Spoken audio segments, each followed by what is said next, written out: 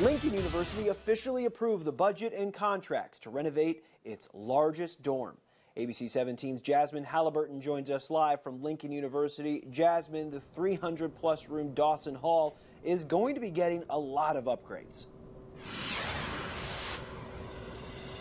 Lucas, I'm actually standing in the quad at Lincoln University that's just across the way from Dawson Hall, which has been standing here for 53 years and finally getting some much needed improvements.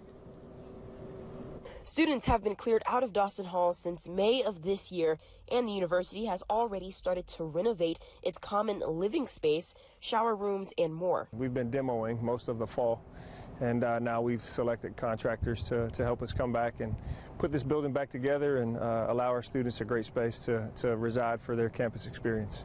The budget for Dawson increased from $17 million to $20 million. The reason for that $3 million increase is that the board originally did not take into account new furniture. Lincoln students are excited to see these improvements. I hope and pray that Dawson, is a lot better than what it used to be. So I'm pretty confident in, the renovation and everything of Dawson. President Mosley said that they have talked to students about what they would want in Dawson Hall. It's a matter of going back with what those conversations have led to.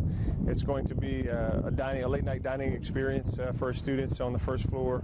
That will be a new addition to that space, and so their considerations have been certainly a part of the planning process to get us to today. President Mosley said he hopes this project will help start other renovations across the campus. Reporting live from Jefferson City, Jasmine Halliburton, ABC 17 News. Jasmine, thank you. The university says that Dawson Hall will be open again come January of 2025.